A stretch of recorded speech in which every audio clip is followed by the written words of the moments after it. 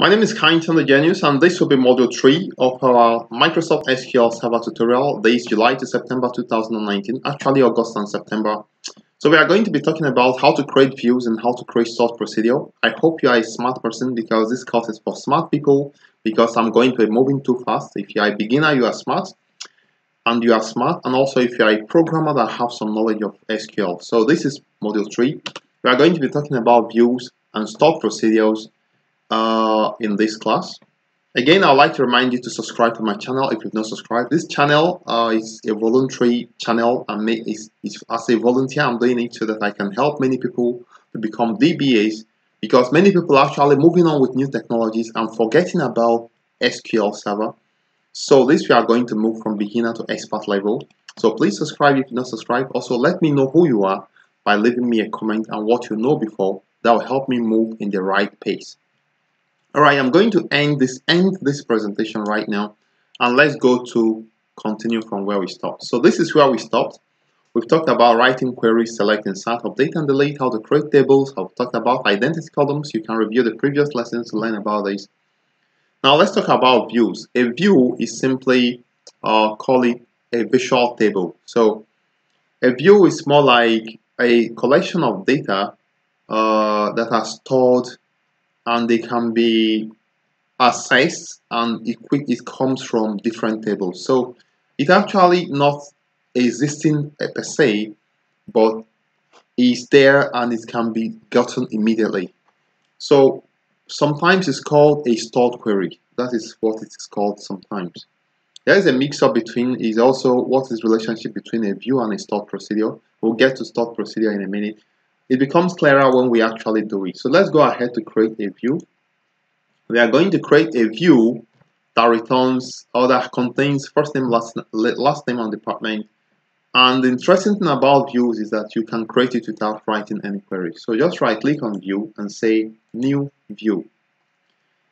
Now it tells you where will you want the source of data to be coming from. You want the source of data to be TBL student, so we just add it. And I'm going to close this.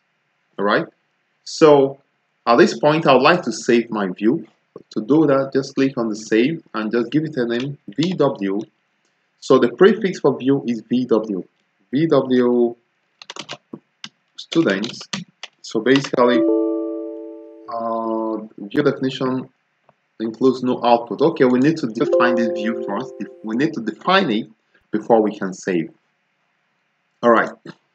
So basically we want this view to contain first name, last name and department. So basically we don't want to be interested in the ID, because we really don't need it. Somebody may just need to have list of all the students.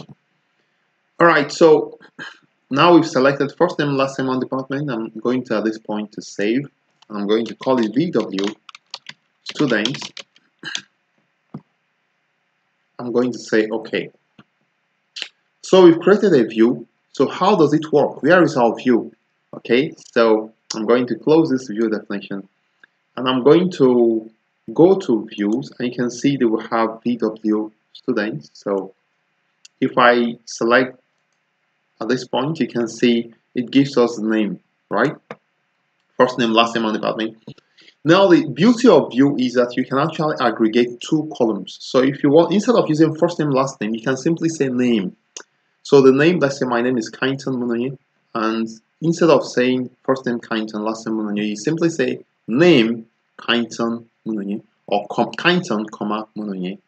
And then let's see how to do that using a view. So instead of using first name, last name, we want to say first name, last name.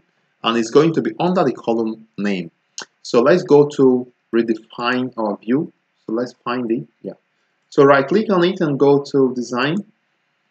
So this is where you need to now make a little changes. So you can actually modify what we have here. But the easiest way is to manipulate it from the query you have. So it's telling you the query that created this view. So we are going to manipulate it. So instead of saying first name, last name, we are going to say first name plus, we want to put either a space or a comma. So I'm going to use, if you are putting in anything, whether space or comma, you are going to enclose it in single quotes. So I'm going to enclose comma in single quotes and say plus last name. So what I did is called concatenation. I concatenate or join together first name, comma, space, last name. So I concatenated these three things into one. So what you are seeing here is just one thing.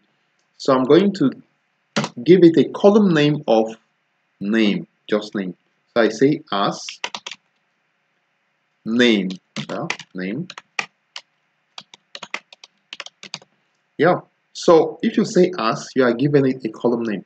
All right. So if I save this, click on the save button, you can see. Let's see what is happening in the definition. You can see the definition. You can see here. Alias is given here as well. So I can actually define the same view using the GUI without having to write this code. Okay, I'll save. Let's save everything. At this point, if I go to now select from this, you can see that it gives us name and department. That is the interesting thing about views. You can select the particular data you want and arrange them the way you actually want it, right? So please play around with it a little bit and it's going to become clearer. Again, a view can be manipulated like a table. So if I say select, just let me just do it the same way I did, writing a query. So say new query, and I'm going to say select star from VW students. At this point, maybe I think I need to, okay, let's say VW students. Let's see. So I'm going to execute. Yeah, so it worked. So you see, a view behaves like a table, but the data is not actually duplicated. The data is available in the table. The view is just a visual table that defines like a visual way of viewing the record. So once you need it, it will automatically produce it for you, but it doesn't store it separately. Can we quickly talk about stored procedures? I think we've run out of time, so I'd like you to play around with views. Now we are doing it in the easy way. After now, we are going to be getting into something a bit more difficult. I'd like to thank you for viewing. Remember to subscribe to my channel if you've not subscribed, and we'll see you in the next lesson.